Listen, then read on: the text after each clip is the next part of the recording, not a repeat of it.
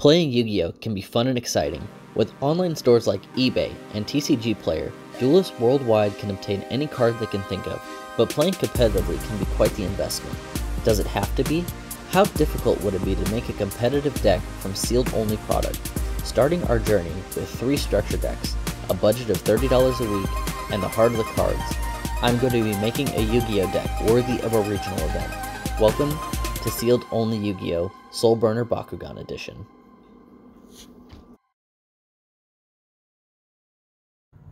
Welcome back, ladies and gentlemen, to Sealed Only Yu-Gi-Oh! Episode 3. So, playtesting so far with the deck has been good. The tournaments, I haven't been doing too bad. Against the meta decks, I have a lot harder time. But some of the rogue stuff I can kind of deal with, more or less, like Blue Eyes I didn't have a problem with. There was a Felgrand deck at the last tournament that I just bricked really hard on. So we're gonna get some stuff this episode to hopefully increase consistency. And with that, we are going to open some more structure decks. I know that it's probably a little bit cheating to get a bunch of stuff from other structure decks, but I figured, with some stuff that I actually need for the Dragon Link deck that I'm going to be building, I need the, where is he? We need the Draconnect, and then we also need the 1 copy of, where'd it go? Galaxy Serpent. So yeah, the 3 Draconnects are going to come out of this. We're going to get our Galaxy Serpents, hopefully start putting that into good use. And then these were actually, then I also picked up a pack of Battle of Legends Heroes Revenge because these were on sale, as you can tell by the sticker, for about $7 a piece. So I actually went a little under budget this week, which is, not bad. So yeah, pretty sweet. I'm gonna do the decks first. We're just gonna kind of get the stuff that we need out of them, and then we'll open the pack, edit the deck a little bit, and we will be set for the week. So let's go ahead and just do that real quick. So there we go. Let's just go ahead and just open these. I know you guys have seen these probably 1,000 times, because this structure deck has been out for a while, almost 2 years now. However long the links have been out. I think it's been 2 years. I'm just gonna open all these. I'm pretty sure all the stuff we need out of this is the Draconnect. Oh crap. Hopefully you guys didn't see that bend too bad there. So that means in the future we're gonna have to actually open some more, what is it?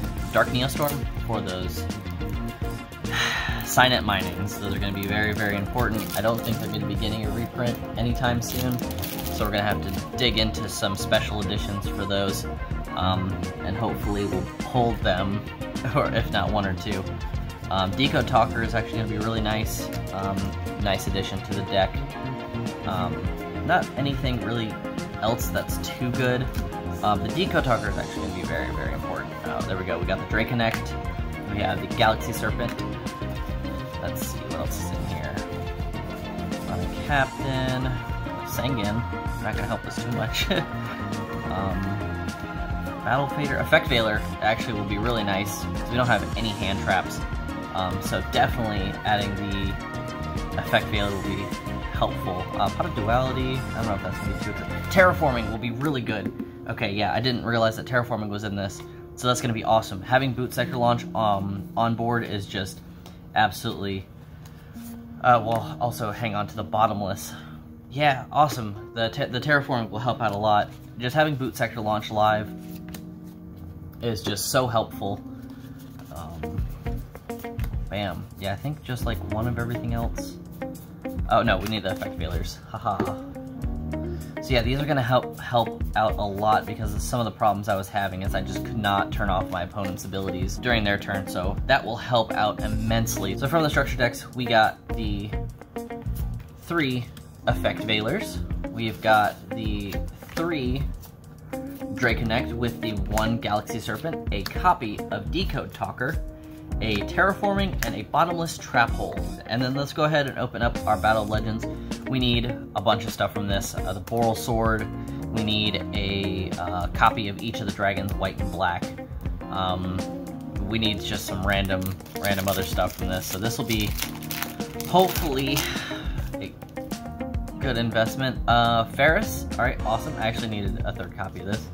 That doesn't help us too much in this, but we also have Water of Life, Shadal Beast, Miracle Stone, and Summon Limit. Wow, okay, so Summon Limit is also going to be very good in this as like a side deck card. I might run one. I'm not entirely sure. I don't want to go too heavy on the traps.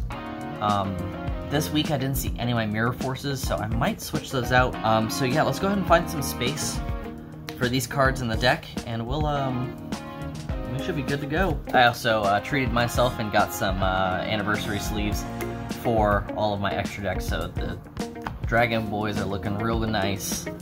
Real nice. When we inevitably go to our tournament, we'll actually have to switch these because we're not allowed to have the holofoil sleeves, which is silly when they're provided by Konami themselves. So let's go ahead and find some extra deck space for the Decode Talker.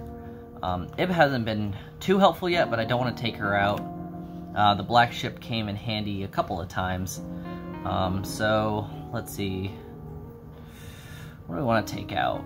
We're down to 2 Borreloads. I think we started with 2 Borreloads.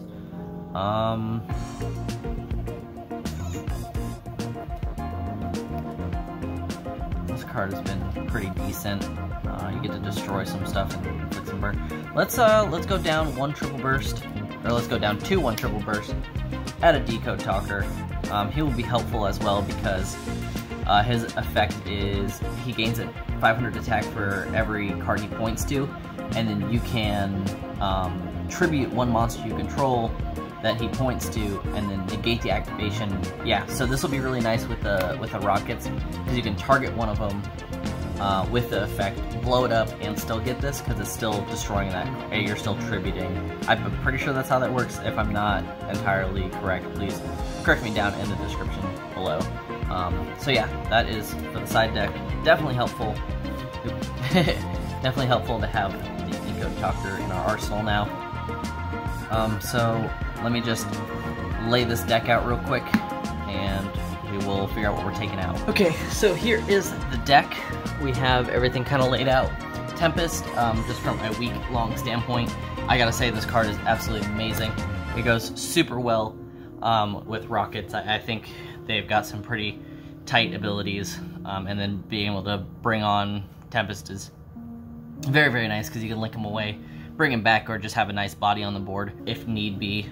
Some of the problems I've been having is that I run out of resources too quickly, and I keep prioritizing getting rockets back onto my board at the end of the turn more so than actually making combos. A nice thing is with the rocket tracers, you can activate a quick launcher, squib draw, use his quick effect, destroy it, and get an additional search and or you know, special summon. I think, yeah, you can special summon a rocket from your deck. Yes, except for rocket tracer. So definitely gonna keep him at 3. I think we could probably get rid of the exploder rocket. He's all right, but I haven't been able to get him off too consistently. Other than that, it looks like we're running everything else at 2. Rocket Tracer is going to stay at 3 for the time being, but we could probably afford to go down there. Another thing is that I have not seen Imperial Order in any of my games, but I don't want to take it out and have that be one of the cards that inevitably saves my back end. It seems, I mean, upon looking at it again, it seems kind of silly to have the 1 bottomless trap hole, but then I was thinking about it more, and it might be beneficial because we can kind of pop some of those troublesome link monsters that our opponent's going to be making, or, you know, even if they guard dragon combo on us in the middle of it, we can kind of disturb them or interrupt their play somehow, assuming we go first. But yeah, it might be subbed out here, but we're gonna play around with it. This is gonna be a very unconventional sort of week. We're just gonna be trying some stuff, especially without being able to search the Draconnect. We're just gonna have to open it, and then we'll be able to get our combos off. He's an Ib by himself, so I was thinking of just keeping it in there since, you know, that was the whole reason we got this. So we're actually going to keep the Ib in the side deck. The only target we really have for this is the Ib, so we're gonna go ahead and just keep it in the side deck for the time being. We'll just play it as another way of getting 2 monsters on board for another Link summon or something. She might come in handy in some way, shape, or form. Her effects are not going to be live, but I just don't want to take her out after putting the Galaxy Serpent and Draconnect in here. So with that, I think the deck will be pretty set for this tournament. We got 4 boot sector launches, which are going to be really nice, plus another 2 Boral regenerators. Get our monsters back. We got the Dragon Shrines to go into it still. Bottomless to hopefully get rid of some trouble cards that we might run into. Effect Veilers to turn off our opponent's stuff. A Deco Talker in the extra deck to just kind of do some stuff. And a core-ish build of a side deck. So that is going to be really nice. So let's get this put back together. So while I was setting this thing back together, I realized that with the Galaxy Serpent now in our deck, the Guard Dragon will actually be a lot more useful, so I subbed out the Rocket Synchron for him, so we're taking this out, putting the Guard Dragon in, and we're going to play it from there. We still got Mad Tuners, we got the Galaxy Serpent itself, we've got the Rocket Tracer, he's a 4 with this, we can make it. So yeah, I just decided last second to do that, so let's go ahead and take it on to locals.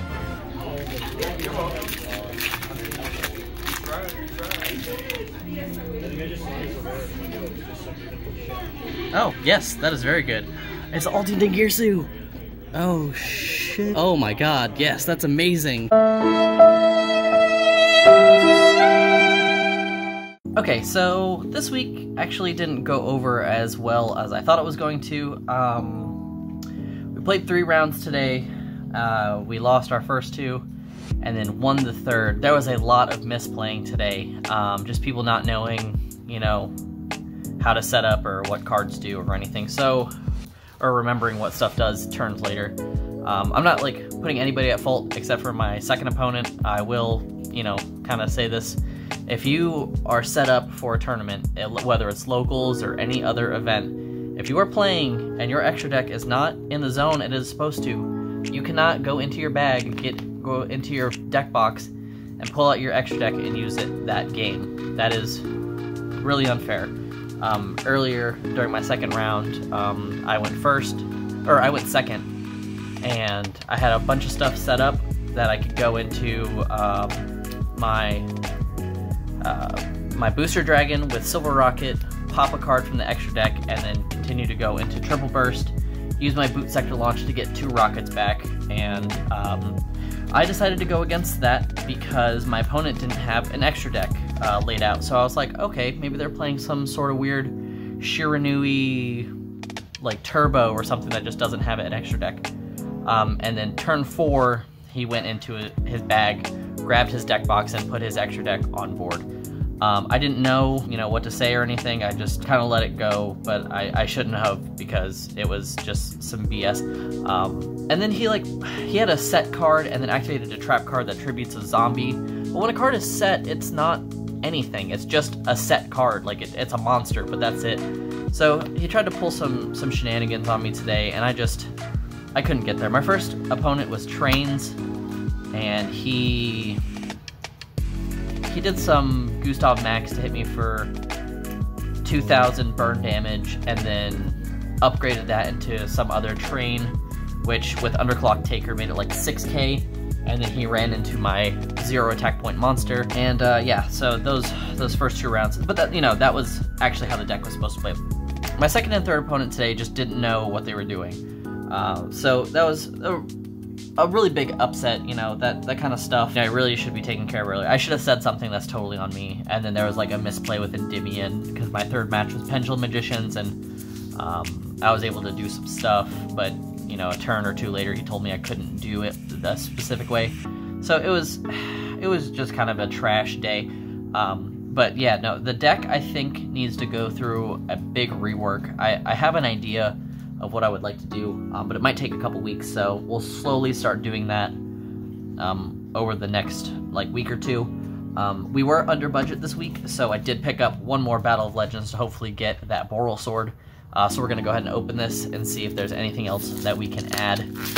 before the week is over, I'm gonna go through some of the trouble cards that I've been running into, some stuff that just dead, and what my extra deck can be improved upon, such as which targets I go into, how often I'm really getting to specific links, and everything. So we're just gonna go ahead and open this, and then we will shift through our deck and figure out what else it is we can fix. And I mean, I know I did that earlier in this video, but we're gonna do it again because I obviously did not plan it very well. So starting us off, we have a Dino Wrestler Pankratops. Fantastic. This is gonna be so good in our side deck. So awesome. We got another one of those. I think that's the first one on camera. No. Yeah, that is the first one for the challenge that we can actually use. I pulled another one recently. So then we got number 76 Harmonizer Grindley, Arclight, Chimera, and Shadal Squirmata. So yeah, the Pankratops is nice. So we got Pank we can add into the deck, or the side deck at least. I'm not sure how we're gonna do that, or like if one is gonna be good enough. So yeah, let's go ahead and look at the extra deck first and just kind of figure out. So the 3 Borreload Furious, I actually haven't gotten to more than one of these, if not one of them per tournament. So I'm definitely gonna probably go down, probably, that doesn't make any sense. So I'm probably gonna go down to either 1 or 2 of these. I just don't see 3 being viable as much. It was doing really good for us today, but I just ran out of places to go. Normal summoning the Draco Neck, making this, and just not having anywhere to go where I need it to be. So that is something that we're gonna figure out, is like where we need to go. Korn was doing me pretty good. Again, I ran into some shenanigans with him. I definitely like Quad Whirl at 2. He's definitely gonna be taken out because I never make him. I like Booster at 2. Triple Burst at 1 is fine. But we need to go up on the Zeroboros. The Zeroboros needs to be more, and I think this is going to be a target we're going to start going into a lot more, because he is fantastic. And if your opponent is greedy and they decide to play Pot of Desires, this thing gets an additional 2k. So that is absolutely insane. So Zeroboros is definitely going to be kind of our right-hand man going forward. So we're going to definitely max out on getting into that and figure out what combos can get us there quicker. 3 Rocket Tracers are good. Tempest was getting us there. I might go down 1 Silver Rocket. Not 2 1 Silver Rocket. Maybe. We might go down 2 1 Silver Rocket. Because I just... anytime I saw him, again, with like the Shiranui thing, pop a card from his extra deck, but I didn't think he had one. And then any of the other games, I just didn't see it. But I think with Rocket Tracer, we can kind of get there and search that one if we don't open it. I mean, and even if we do, we got Terraforming with the boot sectors, so we can get there. So yeah, I think our rocket engine needs to be slimmed down, and maybe we can put some other stuff in here. So next week, after we do our openings, we're definitely going to be taking another look at this deck and figuring out where we can improve, and what our end board is supposed to look like. So that is actually going to do it for us. Sorry I just didn't get any footage at Sages. It was just one of those days. Very frustrated by my matchup. So that is actually going to be the end of it. So thank you guys so much. I hope you are enjoying the series so far. If you are, let me know down below what your highlight of this is so far. And subscribe if you aren't already to stay up to date with the sealed only Yu-Gi-Oh! And I will see you guys next week. I hope you have a fiery day.